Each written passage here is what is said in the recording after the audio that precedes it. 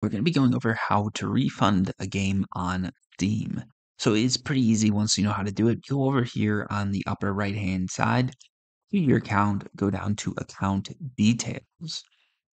Once you're here, you're going to need to go to your view purchase history.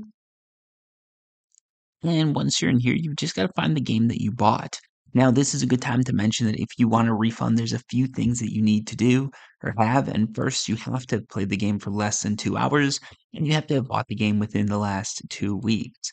So you can't refund that game you bought back in 2017 and never played. That's a personal flaw, not Steam's problem. Anyways, click into the game, click I would like a refund.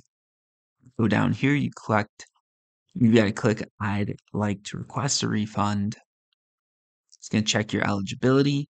And at this point, you can go ahead and put your issue down and note why you want to refund the game. Most of the time, they're going to accept any reason as long as you're not doing it too often. And honestly, I'm not even going to refund this game because I think it could be a real banger and I don't want to not support the devs.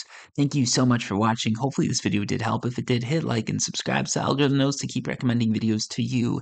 They're short, sweet, and to the point. Until next time, peace.